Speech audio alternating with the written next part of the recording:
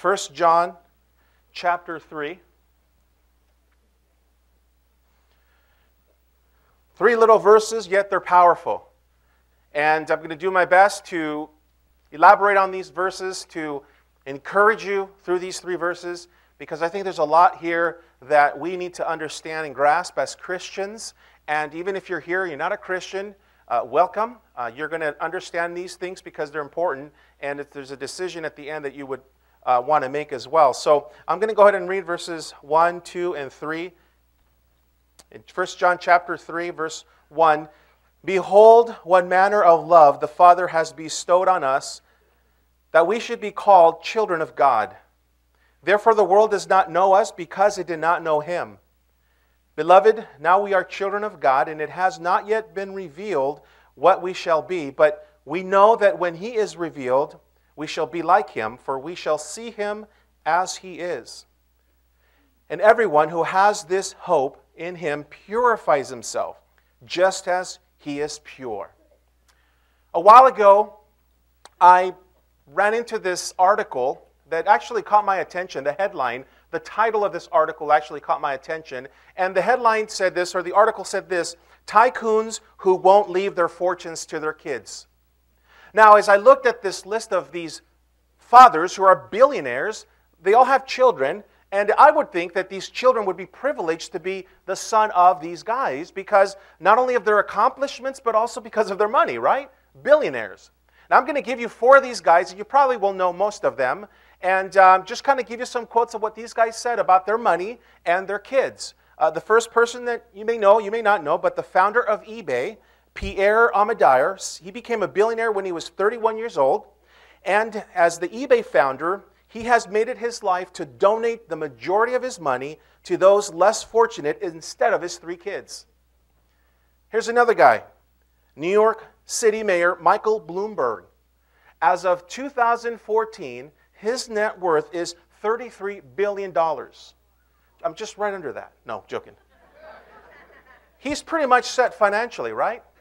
Now, in his letter to the Giving Pledge, Bloomberg wrote, and I quote, "Nearly all of my net worth will be given away in the years ahead or left to my foundation."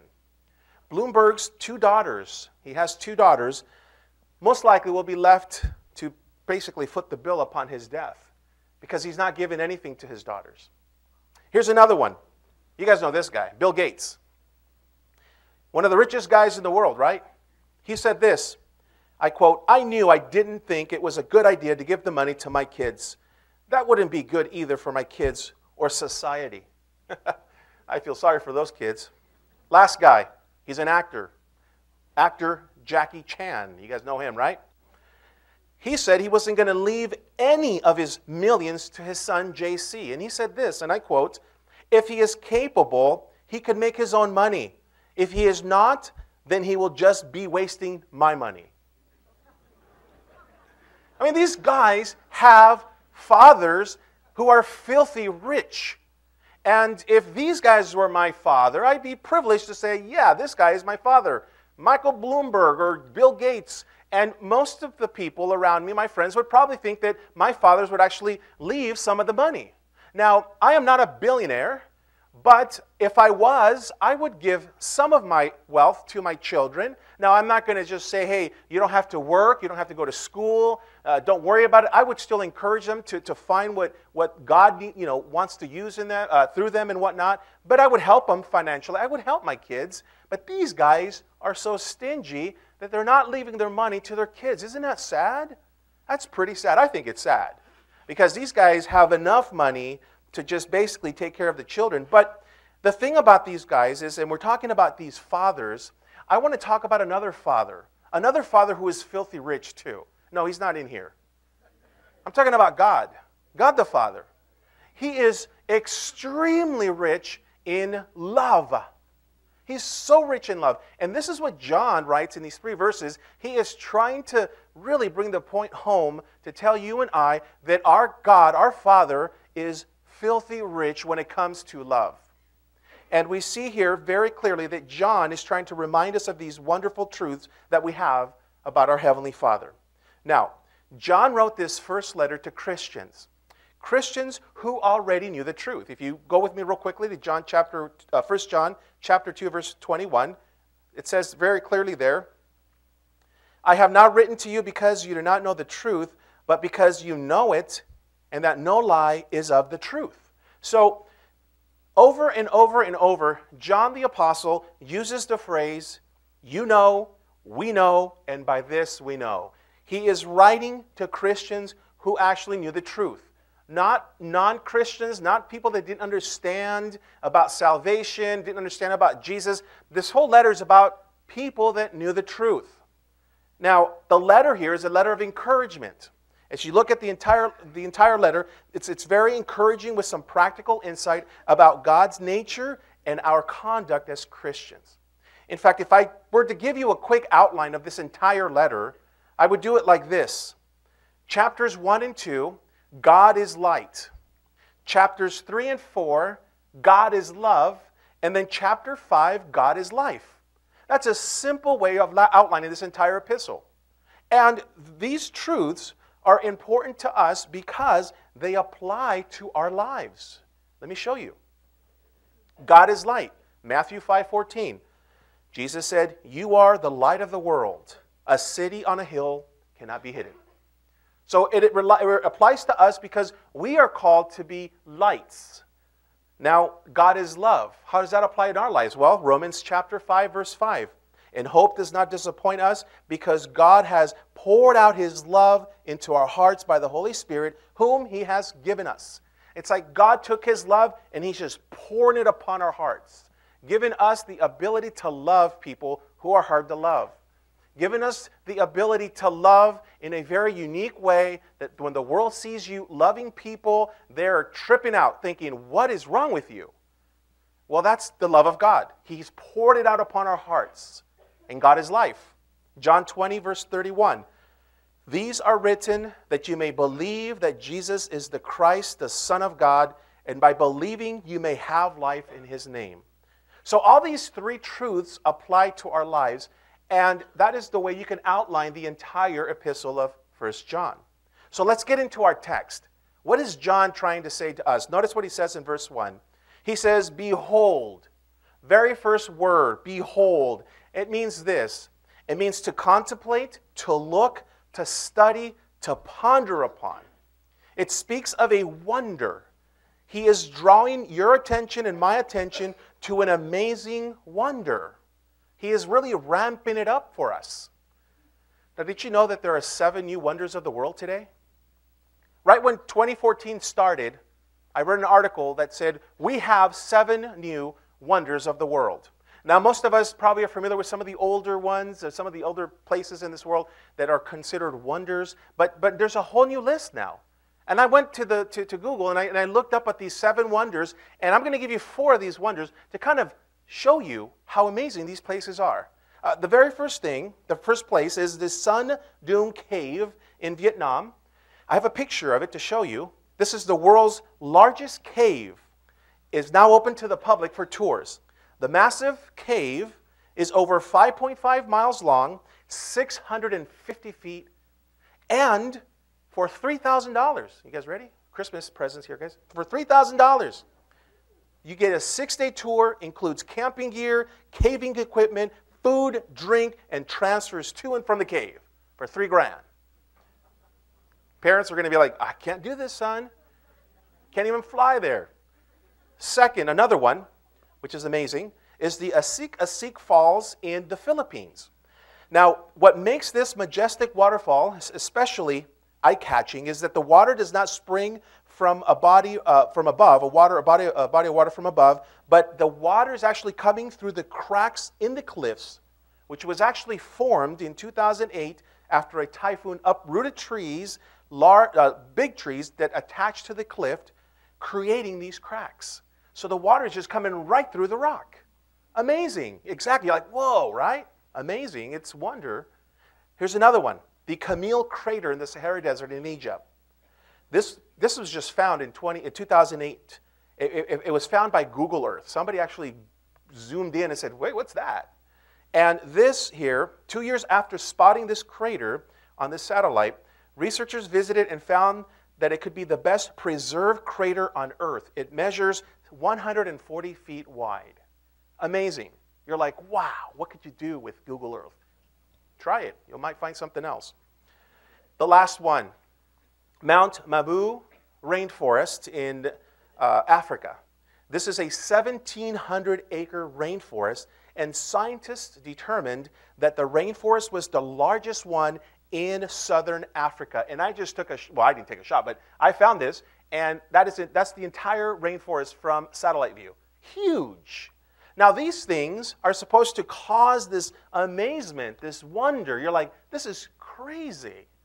Well, this outburst of wonderment that John begins with, behold, that's his excitement about something that he's going to share here, about God.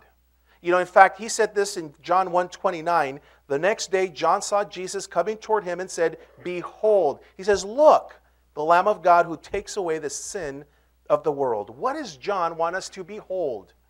What does he want us to ponder? What does he want us to look at as something so amazing? Well, he says it right there. Behold, what manner of what? Love. He wants us to be so amazed at the love of God. He wants us to see the love of God. He wants us to ponder upon his love. And I believe that it's a great benefit for us Christians to take a good, intense look at the love of God. Because what John is saying here, he's saying this, look at this love. He says, look at this wonder. It's unique, it's foreign, it's not earthly. The source and the origin is heavenly, and God is the initiator of this love.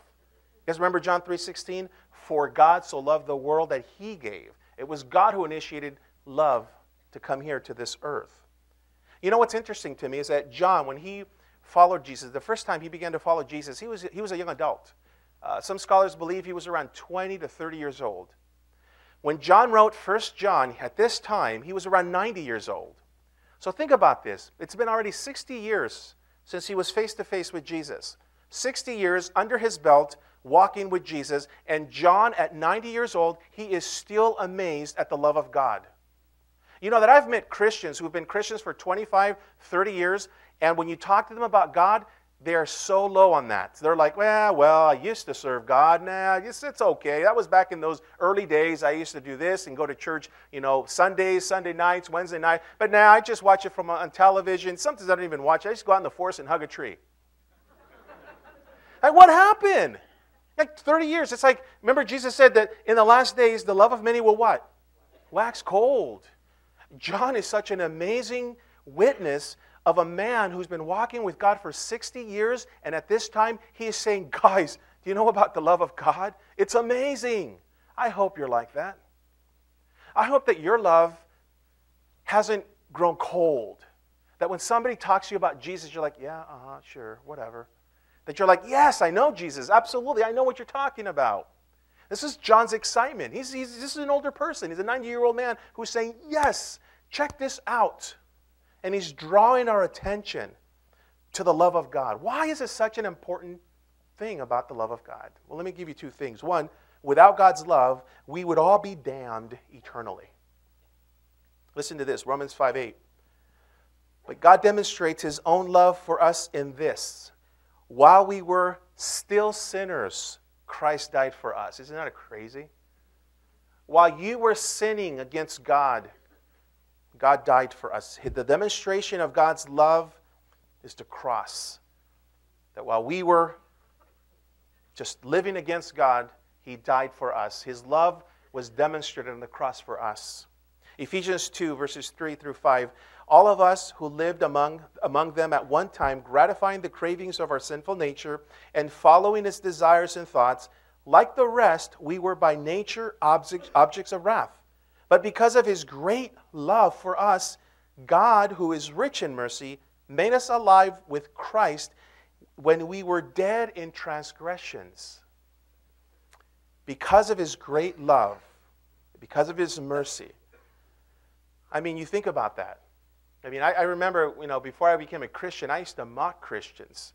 I remember I used to make fun of Christians. I used to totally do what everybody does with John 3:16 and just start mocking people with it. kind of driving with my friends and posting John 3:16, just messing around drunk.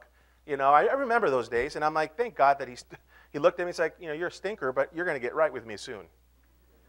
You know what I mean? Because that's his love, And it's like, when I read these verses, I'm like, I remember those days, and it was pretty bad. And yet here I am in the love of God, still amazed by his love. And I hope I will never, ever lose that amazement of God's love as I grow old. I want to stay pure in that. I want to be able to be excited when it comes to Jesus, when it comes to God's love, his nature. I don't want to get to a point where I'm just like, yeah, whatever, it's whatever. No, I want it to be like, yes, it's still real. It's still fresh in my own heart. Another reason why it's important for us to ponder upon God's love is because without God's love, we would struggle to find a sense of belonging in the world. Right now, with Christmas coming soon, there are a lot of homeless people that will position themselves at markets, at places where they're asking for money. And as for us, as we drive by or walk by a homeless person, what draws us to them is because we feel sorry for them. We do. We have pity on them. And what do we do? Sometimes some of us here probably will buy them a hamburger, a soda, or something. We'll give them food, a glass of water or a bottle of water, and we just walk away, right? We don't take them home with us. I mean, we just say, here you go, here's some food, God bless you, let me pray for you, and we walk out. We don't say, well, you come over to my house. We have an extra room for you. Let's shower up. You see, we don't do that. And God didn't do that to us. God didn't look down from heaven upon us sinners and say, oh, poor people. Oh, you guys are so bad. Here's some food. Go get it. He didn't do that. What God did, he sent Jesus to this earth, and what he did for us is that he actually went beyond that, and he took us in, he saves us, takes us in, and gives us purpose, and then he calls us children. Isn't that great? That God didn't just look at us with pity and said, whatever, here's some food, you'll be fine. But we see here that John is actually so thrilled with the love of God. And then he says here, behold what manner of love the Father has bestowed upon us. The word bestowed, the Greek word, it's a verb word which expresses a generous kind of giving. We could almost say that he lavished on us. In fact, some of your Bibles might have that already translated.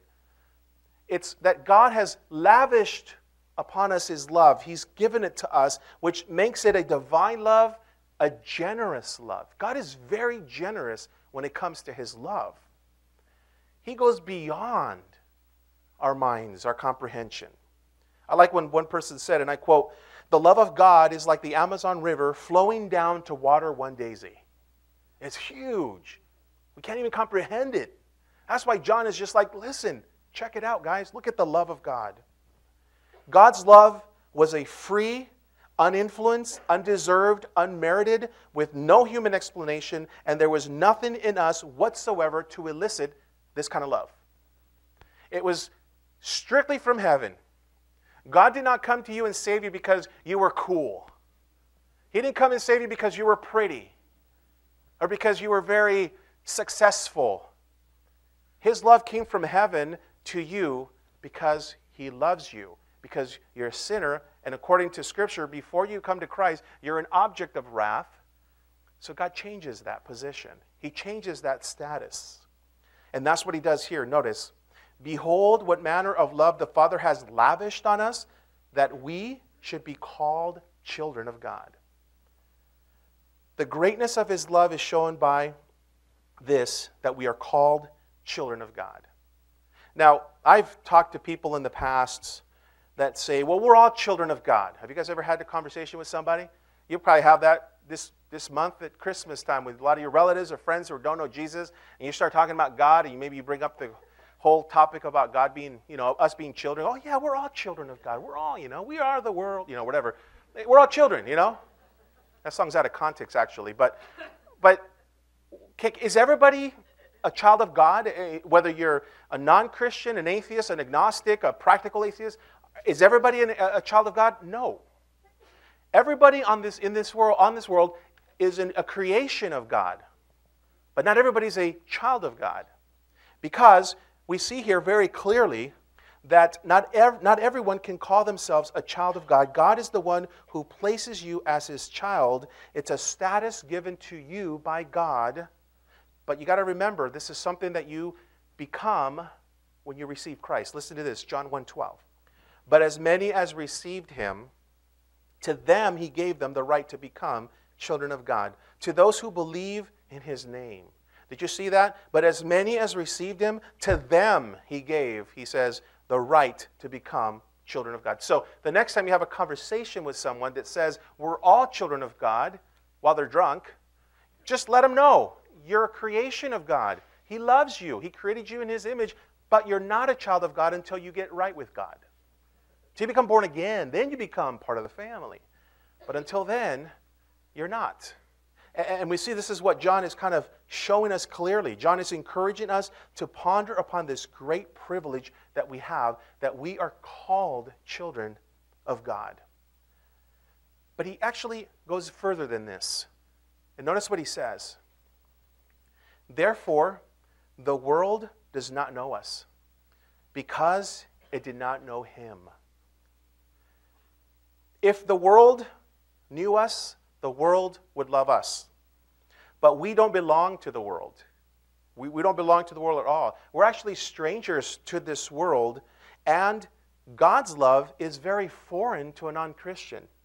You know, you've probably, if you've been walking with Jesus for a long time, you've kind of realized that there is a built-in friction between us and the world, right? I mean, as you go to work, as you're hanging out with people, it's like there's a friction when you're hanging out with a non-Christian, because something is going to come up in that conversation that you're not going to agree with. There's a worldview that's going to come up that you're going to say, I don't believe that. So there's like a built-in friction in every Christian when it comes to relating to the world. And it's not that we're just being jerks about things. It's that it's who we are. We're not there anymore. We don't stand for those things anymore. We have a totally different worldview, a totally different life, a totally different heart. So when we're hanging out with non-Christians, we're going to clash eventually. And that's just the way it is. Don't get discouraged. Don't be bummed out about it. That's just the truth. That's reality. It comes with the territory of being a Christian. So just, take advantage of the opportunity and witness to people when that opportunity comes up. When you bump heads with somebody, turn it into an evangelism time. Just encourage people to come to the Lord or whatever, but just don't get shocked. Don't be shocked when it comes to that friction that you're like, wow, this is not right. Nobody told me there's going to be friction. There is. In fact, Jesus himself made it clear that there would be friction. We see here very clearly that no matter how hard you or I try to make Christianity appealing to the world, it will never work.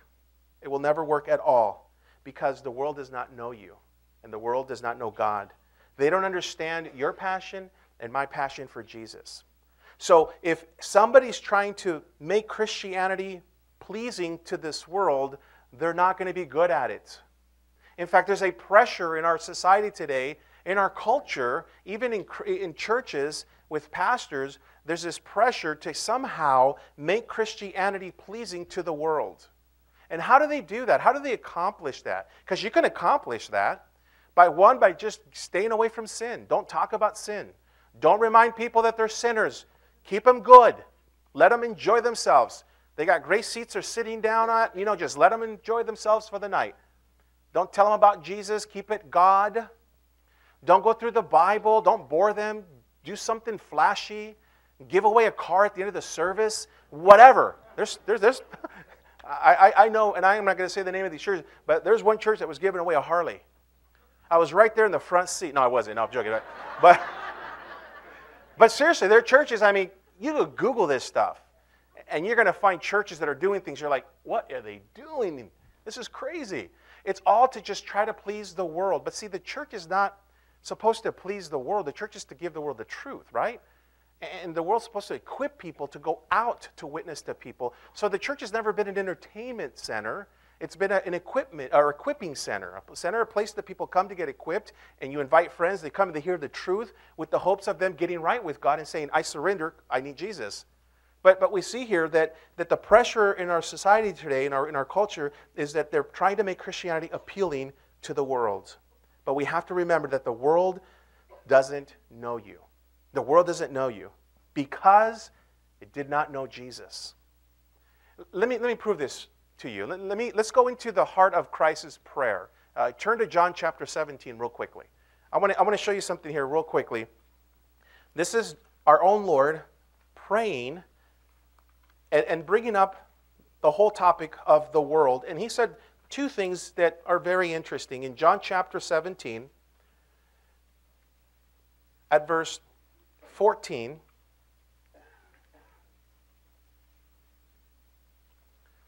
listen to this. He says, I have given them your word, and the world has hated them because they are not of the world, just as I am not of the world. That's pretty straightforward, isn't it? It's like, I've given them your word, and the world has hated them for that. Now go to verse 25. O righteous Father, the world has not known you, but I have known you, and these have known that you sent me. The world has not known you. I mean, could you imagine? I mean, here's God sending his only begotten Son to a world that he created, to a people that he created. And can you imagine, like, especially this Christmas, going out to your relatives' party or friends or whatever, and you get to their house and they all ignore you? They just don't want to talk to you. They reject you. You're like, hey, what happened? I mean, wouldn't you feel really weird and uncomfortable? You're like, you're my blood. You're my family. And you guys are not talking to me. What's going on here? They're just rejecting you. They don't want to have anything to do with you, even though you're part of them. Jesus, could you imagine Jesus when he came to this earth? And God created humanity. God created every person, and yet they did not recognize him. They did not give heed to him. They rejected him. They didn't want anything to do with Jesus. And that's why he said, even to his own people, when he was overlooking Jerusalem, he says, oh, Jerusalem, Jerusalem. You know, he was just sad. He was bummed that these guys, that his own people, the Jews, even rejected him. So we see here that it's very important. If you guys go back to 1 John, we see here that the world doesn't know Jesus, and because of that, the world will not know you. So don't try to make it like a habit to try to be pleasing to people. You know, and I'm not saying be like the sons of thunder, where it's like somebody doesn't accept Christ, you're praying for fire to come down from heaven. Don't do that. There's got to be a balance to it, you know what I mean? But don't get bummed out when people hate you because you're a Christian. And also, just know that the world is just it's not going to be there with you. I'm not saying don't be friends with the world. I'm not saying don't have non-Christian friends. You should have non-Christian friends, but make sure you're influencing them instead of them influencing you. Because we're called to go out and make disciples and whatnot and share the gospel like the apostles did in the book of Acts. But just don't get caught up with trying to make Christianity pleasing to somebody who doesn't know Jesus. They need to just know the truth. There's enough of that in this world already. There's even enough of that in churches where people are not being told the truth. But we have the truth. We're truth bearers. We're the light of the world. We're the salt of the earth. We need to be up front with people and show them in love what it means to know Jesus Christ. And we see here that John is making it very clear that Jesus was not known by people. One of the groups that didn't know Jesus or rejected Jesus were the religious leaders. John chapter 8, verse 19, Jesus said this to them, if you knew me, you would know my Father also.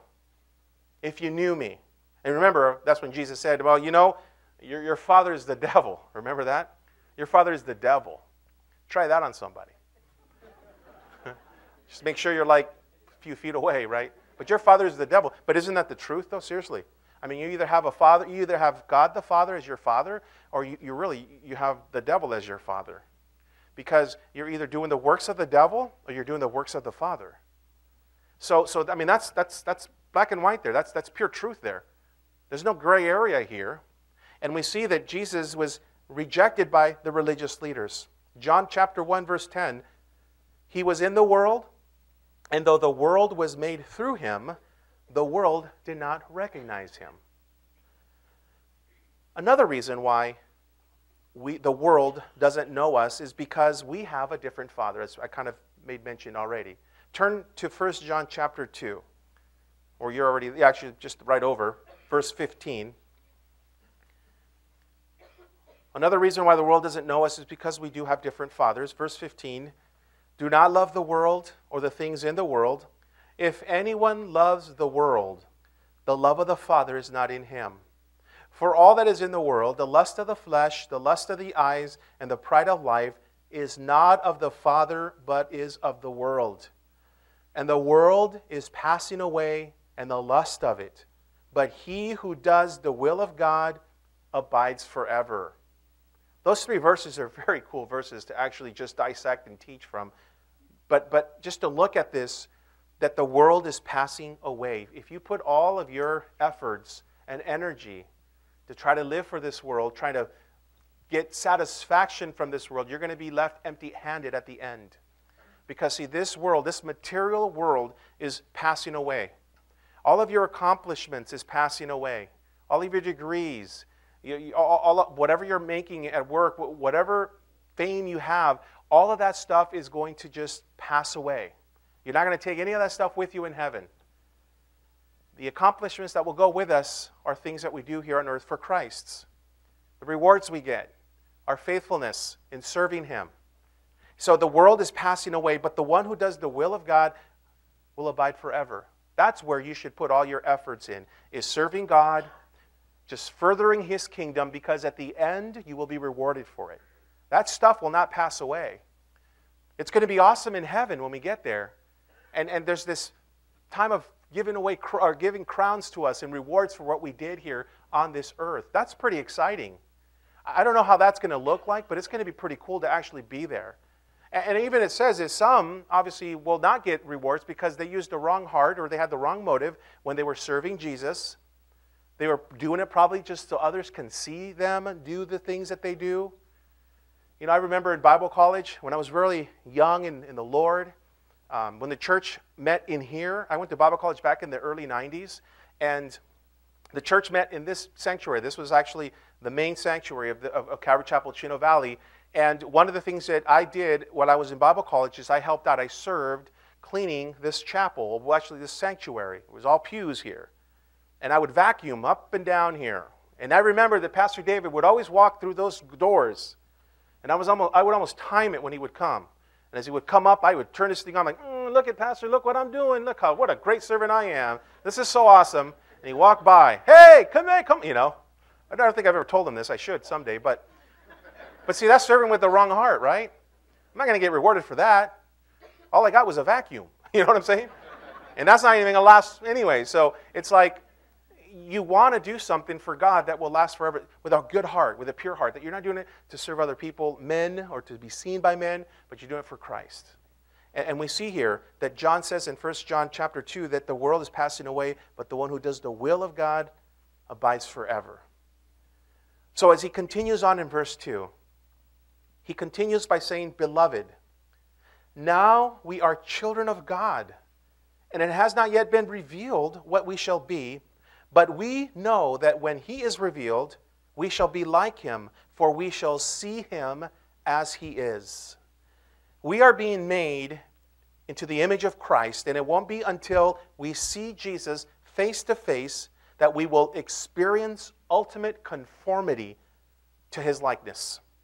It's called glorification, or being glorified, or when our bodies are glorified. Listen to what Paul said in Romans 8:18. He says, I consider that our present sufferings are not worth comparing with the glory that will be revealed in us. Paul, who suffered a lot, said, listen, there's a day coming where this stuff is going to be gone. The suffering, the pain.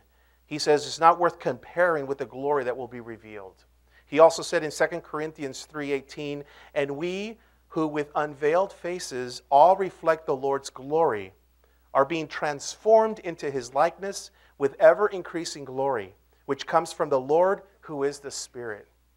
And then he says in 1 Corinthians 13, verse 12, now we see but a poor reflection as in a mirror, that we shall see face to face. Now I know in part, then I shall know fully, even as I am fully known.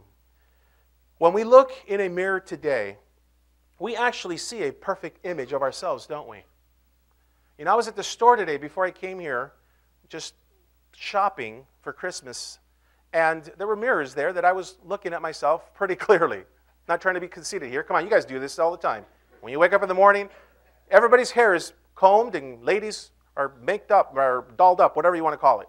You use a mirror. Well, right now we can use mirrors that we can see clearly our image, who we are, every pore in our face, we can see clearly. But see, mirrors back then, ancient mirrors, as John is referring to here, were actually much different because the ancient world mirrors were made out of polished metal, making the image unclear and somewhat distorted. So, right now, let me imply this, right now, the presence of Jesus in you and in me is somewhat dim. Not only that, but it's also kind of hard to see the full effect of Christ in our lives. It's kind of like a dim view because His presence will eventually be unhindered and unrestricted when we get into heaven and see Him as He is. That's what is happening to you right now. That right now, God is actually making you more like Jesus. He is actually preparing you for heaven. And you're not done yet. There's still work that He's doing in your life, but He's promised you to actually do that work. And it's interesting that John makes it clear here as he talks about this, that the Christian should long to be like Jesus, but yet remember that God will never force a person to be like Him. God is not going to force Himself on somebody to say, you're going to be like me. I mean, we have part in that to allow Him to do what He needs to do in our lives. And in part of that, which he adds to this in verse 3, he says, and everyone, he says, who has this hope in Him purifies himself, just as He is pure. Knowing that one day we will see Jesus face to face brings a purifying effect in our lives, doesn't it? It really does. When we know our end is to be more like Jesus, it will make us want to be more like Him right now. I mean, Jesus Christ is coming very soon. And just that truth, that fact, should cause us to really be on our tippy toes. There's no time to be living in darkness. There's no time to mess around because Christ is coming. And that has a purifying effect in us to live a holy life. To live a life that is holy before the Lord. A life that is pleasing before Him. Listen to 2 Corinthians chapter 7, verse 1. He says, since we have these promises, dear friends, let us purify ourselves from everything that contaminates body and spirit, perfecting holiness out of reverence for God. So living with the expectation of Christ's return will affect your conduct as a child of God. Don't be like those who say, well, God is not coming right now, so I could do whatever I want. Don't be a fool. Because you know that Jesus can come back anytime, at any moment. And we have to live with that understanding. And people will mock you. Other Christians will mock you. Oh, you guys are just a bunch of escapes. You want to just escape. You just want to leave. You say, yeah, exactly, I do. I want to escape from here. Why? Who wouldn't? You can stay here. Enjoy the Great Tribulation. You know? I'll pray for you up in heaven. But when people get all like that, legalistic, oh, you guys are just a bunch of Christians who just, no, man. Listen. For me to live every day as if Jesus is coming purifies me in some way. Because I don't want to be caught doing something that I shouldn't be doing and I hear the trumpet sound, or I hear Jesus Christ rapturing the church. That's an important concept that we don't understand sometimes. And Paul, that generation, lived with the expectation of the coming of Christ. That's why he wrote things like this. Of course, Christ didn't come at their time, but now we're in the same way in our generation. We don't know if Jesus could come back in our generation, your generation, we don't know. But we're to be ready for Him. We're to be ready for Him and to be busy about our Father's business. God here is in the process, like I mentioned here, John is making it clear that God is in the process of making all of us more like Jesus. He's working towards that. That is something that He's doing right now in your life. Whether you feel it or not, God is doing a work in your life. If you're a born-again Christian here tonight, God is doing a mighty work in you right now. Listen to this, Philippians 1:6. I love this verse. Being confident of this very thing, that He who has begun a good work in you will what? Complete it until the day of Jesus Christ. we're confident. I'm confident in Jesus that he's doing a work in me. But Robert, I failed the Lord yesterday. Does that count? Listen, it doesn't matter. You're going to fail the Lord. Yeah, that's going to happen because we're not going to reach perfection on this side of heaven. You and I will never be sinless here, but we will sin less. We'll never be sinless, but we'll sin less. We're not perfect. There will be times that we're going to fail. We're going to fumble as a Christian. But even in the midst of all of that, God is still working his will in your life. God is still making you more like Christ. Because what he wants to do there is to make you more and more in love with his son, Jesus Christ. So we fail him. The effect of that should be, Lord, I don't want to do it again. Help me. Help me be more stronger. Help me in these areas of weaknesses. And God will come in and help us out because of this promise in Philippians 1:6. I want to close with a few comments here, a few thoughts. The great wonder of God's love is this, that we are called children of God. That we are called children of God. We are children of the King. We have an amazing Father, a rich Father, a Father who is full of love. You see, when we read God is love, the Bible never says that part of God's nature is love. Just a little part of him is love, a little part of him is mercy. The Bible makes it clear that God is love. That's who he is. That's his nature. He's not a little bit of love. He is love. He is the one who initiates love. Because of his love, God took us in, adopted us, and calls us his kids now. That's the amazement that John is having here, that through the love of God, that lavished love that has been poured upon us, he says, this love has made you a child of God. It's an amazing love. And that is our hope. That's our hope tonight, that we must never set our hope on other things. You should never set your hope on a relationship. You should never set your hope on personal success. You should never put your hope on your health, on your possessions, or simply on your own self. But your hope should always be in Christ, in Jesus. Because Jesus is our goal at the end of this life. Did you know that? When it's all said and done, guys, you know who you're going to see? Jesus. You're not going to see anything else. You're going to see Jesus. He's the one you're going to see when you open your eyes. When you close your eyes on this side of heaven and you open them up in eternity, the first person you're going to see is Jesus. Jesus Christ is the goal at the end of your life. But let me ask you this question. Are you a child of God tonight? Are you a child of God tonight?